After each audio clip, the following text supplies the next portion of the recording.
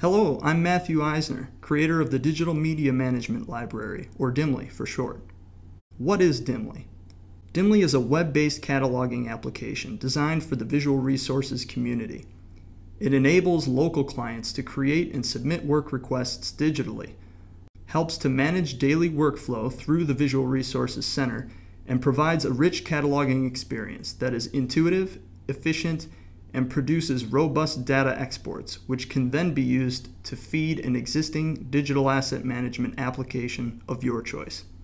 DIMLI allows users to query massive controlled vocabularies directly from within the cataloging interface, ensuring accurate and consistent data.